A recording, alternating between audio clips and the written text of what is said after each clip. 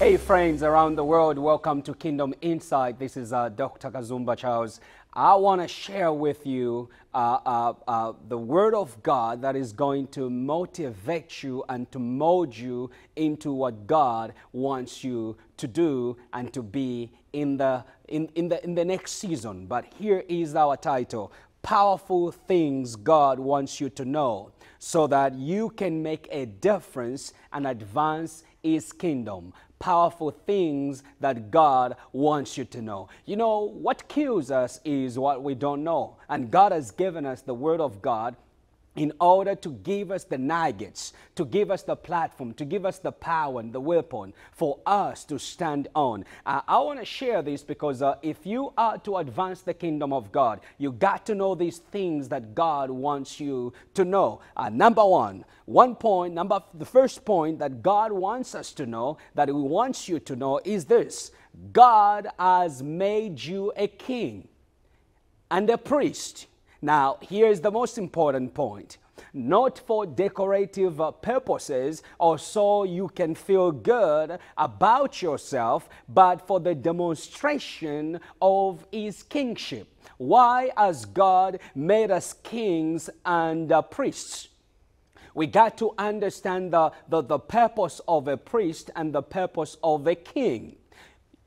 These are things that God wants you to realize, that you are a king in the kingdom of God, and He has made you a priest. Yes, the only King of Kings is Jesus Christ. But when you realize that in this world God has made you a king and He has made you a priest, your mentality and the way you live your life and the way you do things changes. I want to take you to the book of Revelation chapter 5 verse 9 to 10. It says this: "And they sang a new song, worthy are you to take the scroll and open its seals, because you were slain, and by your blood you purchased." You got to understand that word. Purchased for God those from every tribe and tongue and people and nation, and you made them into a kingdom, priests, to do what? To serve our God, and they will reign on earth.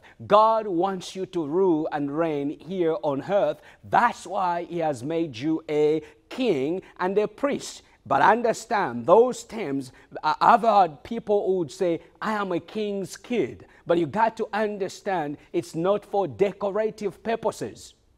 It's not a badge. It is for the purpose to serve in the kingdom of God. If you are not serving and if you don't understand these nuggets I'm giving you, it becomes very difficult to function in the power of God. Let me take you to another point here. Number 2, that God wants you to know. Things that God wants you to know is this: inside of you resides the fire of the Holy Spirit and the light of the glory of God that needs to burn brighter to the world, so that people can see who? Jesus in you and Jesus through you. Now, the problem that people are unable to see Jesus in our lives, the characteristics and the nature of Jesus in our lives, is that we have opened up ourselves to influences that have got nothing to do with the Word of God and that have got nothing to do with the kingdom of God. We got to come back, and God wants you to know that inside of you He has deposited the Spirit of God in you to become all He wants you to be, so that you can advance the kingdom of God. In the book of Acts chapter 1 verse 7 to 8, we see this. Here's Jesus replying. He says, "It is not for you to know the times." Now, you got to understand here, the disciples of Jesus Christ wants to know the time when the end will come. And many people are consumed around the world. They see the calamity that is happening. We are consumed to say the world is coming to an end right away. But here's what Jesus is saying to His disciples. Don't worry. In fact, I'm just going to paraphrase a little bit. Don't worry about the seasons that the Father has fixed. because you and me cannot change them. The Father has fixed them by his own what? Authority. But you will receive what? Power when the Holy Spirit comes upon you, and you will be my witnesses in Jerusalem and in Judea and in Samaria and to the ends of the earth. Now here's what he's saying. I'll paraphrase again. Before you become my witnesses in where? In Jerusalem, in Judea, in Samaria, you will receive power. Meaning inside of you, God has put the Spirit, his own breath, his own power, so that you can advance the kingdom of God. Look, you look at yourself, you think you are worthless because people have told you so. You think you've got nothing because people have looked at you like that. But God is saying, inside of you, I have put what? I have put my Spirit. I have put my Spirit. Let me put it this way. In a vehicle, when there is a vehicle without gasoline, that vehicle won't start. You can go and try to twist it. You can push it. You can do anything. It won't start. But when you put the gasoline, the fuel, in the vehicle will automatically start just like that. Why? Because there is the fuel that is in that vehicle that will make the vehicle to start. The Holy Spirit is the vehicle of the power of God that God has invested in you to make you be effective in that which He has called you, in the gift He has placed upon you. Number 3, let's look at number 3. Things, powerful things that God wants you to know. Here it is. Here's number 3. There isn't anything humble about not doing what God has commissioned you to do. God wants you to know that it's not humility if you can't do what He has told you to do. It's not humility if you can't be what He has called you to be. Here, there isn't anything humble about not doing what God has commissioned you to be. To set aside God's will to appease others is false humility. I hear people, can you do this for God? No, because they are afraid they'll be looked at as if they are prideful. Listen, there isn't anything humble about not doing what God has called you. That is false humility. False humility. It's a lie from the devil. Here's John chapter 12 verse 43. It says this, for they loved the approval of men rather than the approval of God. Many people are waiting for man to approve them so that they can do what God has called them to do. It is a big lie. Yes, we need people to come alongside us to say, I see greatness in you. I see the power of God in you. I see the Spirit of God in you. Go, go, go. But if there is nobody coming alongside you to tell you that, you don't have to worry. You just have to rise up. Why? You understand. You have been made a king. You have been made a priest. You have been made what? Inside of you, there is the Holy Spirit in you. And when you realize the Spirit of God in you, you begin to know that God has called you for something special in this life. You are not just a number in this world. Galatians chapter 1 verse 10. For am I now seeking the favor of men or of God? Or am I striving to please men? If I were still trying to please men, I wouldn't be a bond servant of Christ. Here is Paul saying, look, if I wanted to just please men, it's easy, because if I please men, they are not going to reject me. If I please men, they are not going to say anything bad about me. If I please men, I'll be accepted by certain people. But look, pleasing God and pleasing man is not the same thing. And God wants you to know there is nothing humble about you not doing what He has called you to do. Number 4, as we look at these powerful things that God wants you to know, here's our 4th point. Humility is responding to the Word of God by doing what it says you are to do out of love for God and the people, as well as the consideration for others. That is true humility. Humility is to respond to what God has called you to do, not to respond to the fears, the rejection of man. You respond to the Word of God. Here is Luke chapter 6:46. What does it say? Jesus is telling His disciples, why do you call me Lord, Lord, and do not do what I say? Humility is actually doing what Jesus has said. What has Jesus spoken in your life? What has God called you to do? What is it that God has put in your life? If you are sitting over the gift that God has given you and you call yourself humble, I want to tell you those are the devil's lies, because God is looking for a people that are going to rise up in within their gift and function in the church and outside the church, so that the glorious power of the kingdom of God can reign and rule here on earth. I want to take you to James chapter 1 verse 21 to 23. Here's what it says. Therefore, get rid of all moral filth and every expression of evil, and humbly receive the word planted in you, which can save your soul.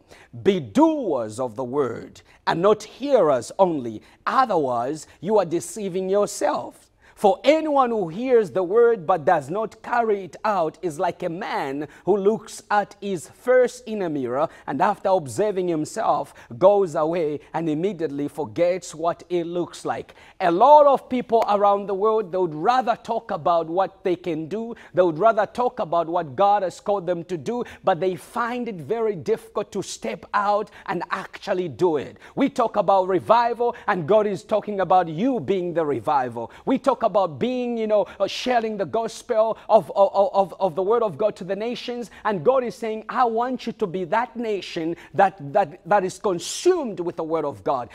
It's easy to talk. Talk is cheap. That's why many people, it's very easy to step out to share the gospel, to step out and be what they are called to be. Because in this world, as long as you begin to do what God has called you, you are going to be rejected. You are going to be called names. People are going to say things that are nasty. But you got to understand, as long as you are preaching the word of God, as long as you are realizing the Spirit of God is leading you, as long as you have the consideration for others, and you are doing it in love, in humility, and the humility I'm talking about is responding to the word of God and be a blessing to others. You don't have to worry about nothing. God shall provide. You don't have to win man's favor, because God will be on your side. When God calls you, He does what He wants you to do. Many people will call you names, and that's how the enemy does to do what? To neutralize what God wants you to do. I want to share the fifth point of the powerful things that God wants you to know so that you can advance His kingdom. Step out of your gift. Realize you have the power of God in you through the Holy Spirit that God has invested in you.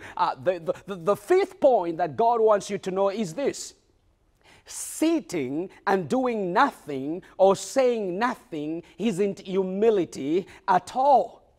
You think people are just quiet? For some of us who are talkative, and I'm thankful for the gift that God has given me. But we think of people that are talkative, we think as if they are proud. And God wants you to know this: sitting and doing nothing or saying nothing isn't humility at all. It is a destroyer of the destiny of God that is in you. Let me take you to Jeremiah chapter 1 verse 6 to 8. Here's what it says. Then I said, "Oh Lord God, behold, I do not know how to speak, because I am a youth." But the Lord said to Jeremiah, "Do not say I am a youth, because everywhere I send you, you shall go, and all that I command you, you shall speak. Do not be afraid of them, for I am with you to deliver you, declares the Lord." Now here's the thing. Why keep quiet if it's God who has given you the word? Yeah, keep quiet if you don't have anything to say. Keep quiet if the Spirit of God is not saying anything. It's good, actually. It's wise. It's wisdom. If you don't have nothing to say, keep quiet. But here's the problem here. If you don't say that which God has shown you through the dream, through the vision, through His plans, through the Word of God, then we have a problem here. That is not humility. That is a destroyer of the kingdom of God in your life. I want you to know that God wants you to rise up. He wants you to rise up. He wants you to understand that He is calling you to something greater, something special. I want to show you the number 6 point. Here's our 6th point here. If you don't fight for your destiny, no one will fight you, will fight for you. God wants you to know this. If you sit down and don't fight for the destiny that He has called you to. Now, I'm not talking about selfishness here, for me to just live for myself. A person who has been consumed with the Word of God lives by the standard of the Word of God. I love because I understand the Word of God. I forgive because I understand the Word of God. And why? So you got to understand that if you don't fight for your destiny, no one is going to fight for you. Galatians chapter 6 verse 7. Do not be deceived. God is not mocked. For whatever a man sows, he will also reap. You got to understand, if you sow fear, you're going to reap fear. If you sow laziness, passivity, apathy, that is how your life will turn out. If you sow strength through the Word of God, if you sow stability, dedication, and passion, guess what God does? God is going to give you the rewards of that and use you mightily. What you sow into your life is what you reap. You saying, I want to change my life. I want to be a man or a woman of the kingdom of God. A man with a passion for God. Let me tell you one thing. You got to start reading the Word of God. You got to start now realizing what God has given to you. That's why God wants you to know these points so that you can do what? You can be all He has called you to be. Number 7. Here's our 7th point. When you know what you want in life and know that the God of all power and strength is with you, no criticism, opposition, or negative words can stop you. God wants you to know that. He wants you to know what He knows through His Word. And here's the point. Look at 1 Samuel chapter 17 verse 1 to 53 there. There we see the account of David. It's an interesting account. David knows something. He knows about the power of God. He knows how powerful God has delivered him from bears and lions as he tended to his father's sheep. And then here for 40 days, Goliath was taunting the nation of Israel. And the army that was trained to confront, Goliath, were stuck. They couldn't do nothing about it. David knew something. He knew that victory comes from the power of God. Victory comes by upholding the name of God. So he goes to the battle line, and what does he say? He begins to inquire, what will the man who kills this giant be given if he kills this giant? Now, look at this story. The highlight of the story is the brothers of David. What do? They begin to slander him. They begin to criticize him. They begin to do what? To oppose him. You are just full of pride, you young man. Go and tend to daddy's sheep.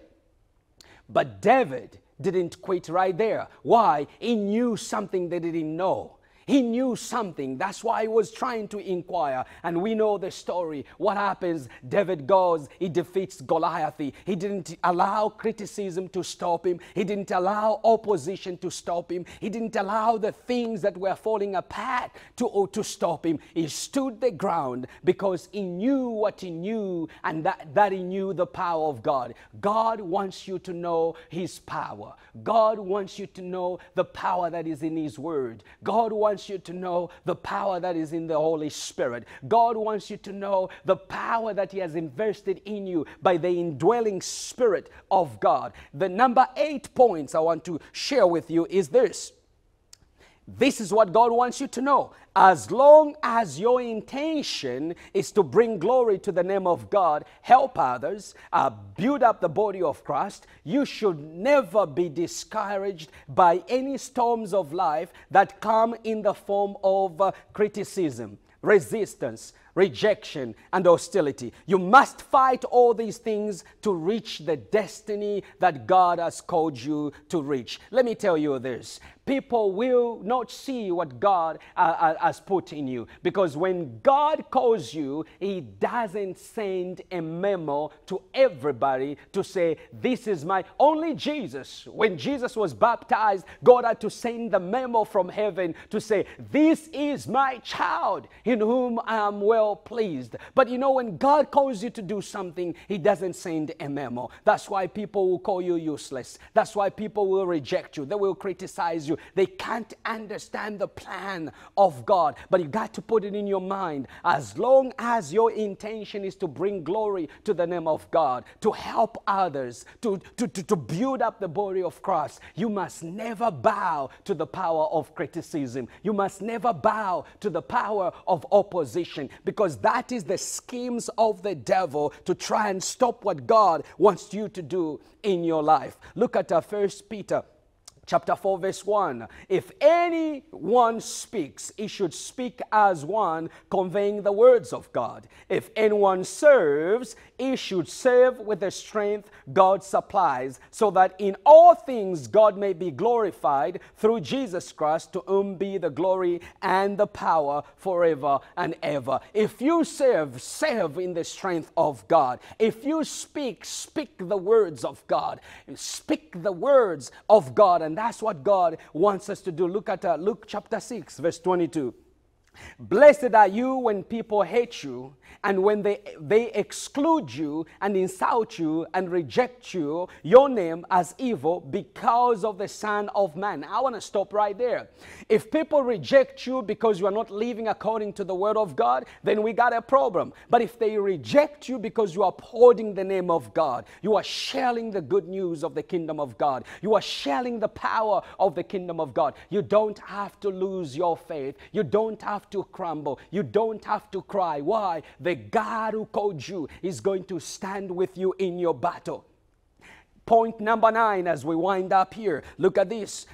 Don't be scared to step out of your comfort zone. Why? Because if you are scared to step out of a comfort zone, you will never do anything for the kingdom of God. Look, you are afraid to do something. You are afraid to fail. People fail to step out of their comfort zone because they are scared they're going to fail in life. Hey, show me a person who has never failed before. I will show you a person who has never tried anything new. Show me a person who has never done anything greater for the kingdom of God. I will show you a person who is scared because of criticism, scared because of people's objection.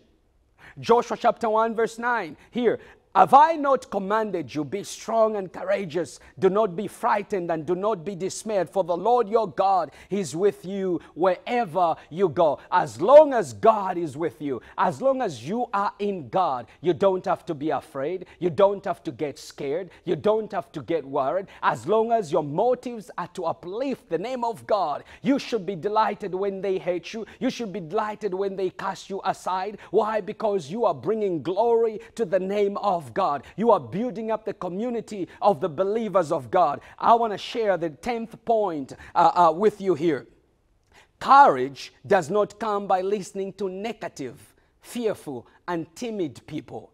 If you want to have courage to step out of your comfort zone, you don't have to continue to listen to fearful, timid, negative people who have no mind for the kingdom of God, people who don't want to do nothing for the kingdom of God. Courage comes by listening to courageous people. 2 Chronicles chapter 28 verse 20 here. Listen to this. Here is David sharing this with his son. Then David said to his son Solomon, be strong and courageous, and do the work. Don't be afraid or discouraged, for the Lord God, my God, is with you, and He won't leave you or forsake you until all the work for the service of the Lord's house is finished. You got to understand that having courage or courageous people, they listen to courageous people. Find a man full of the word of God. Find the people that knows what God's word is saying. Find people who not only know the word of God, but are able to function in the word of God. It's one thing to know about the word of God. It's another thing to function in the word of God. Numbers chapter 13 verse 30. Then Caleb quieted the people in the presence of Moses and said, we must go up and take possession of the land because we can certainly conquer it. What was happening here? Caleb and Joshua just came back to give a report after they went to spy the land. And the other spies said, oh, there are giants there. But Caleb and Joshua, to them it was a different thing. They said, oh man, we can go and take this land. They were courageous. They were full of faith and yet courageous people. Don't listen to people who are intimidated even by the small thing. The number 11 point I want to share with you here is this.